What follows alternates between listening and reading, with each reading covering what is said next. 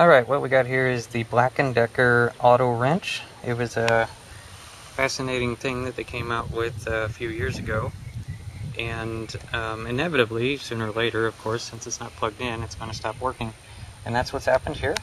And I'm going to open it up and see what's inside. Hopefully it's I'm just hoping it's a AA battery. But it probably isn't. Anyway, I see 3 screws.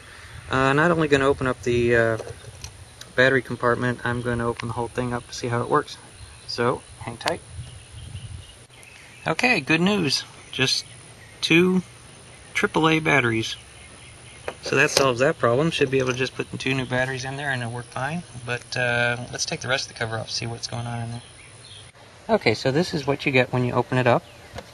You have, there's the case, of course, and I put new batteries in it, and it folds over like that and stays attached. So what you see here, there's your operating button. It just toggles, and it's got these 2 little spring-loaded things, little fingers in there on springs, and those push directly on these 2 little buttons here, operating open and closed. These little buttons right here,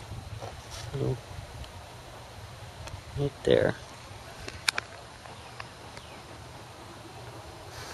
And those wires go to a little electric motor. And now I was really expecting to see gears in here. As you can see, they've done this with a belt, a little tiny tooth belt. Let me get it in the sun so that you can get at least one look at it. Sorry about the wind.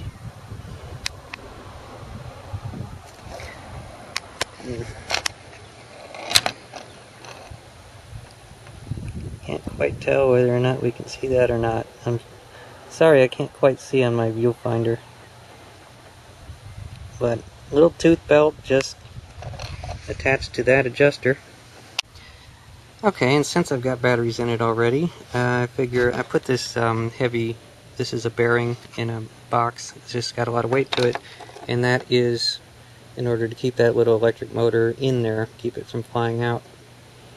And so I'm going to just press these little switches separately, one for open, one for close, and watch it in action. See what we get.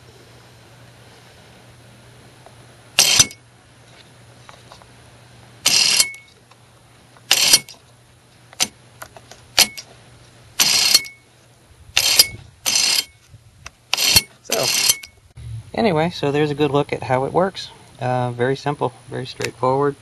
More straightforward than I thought it was going to be. So, anyway, I'll just screw it back together and got it working again. And appreciate you watching. Bye.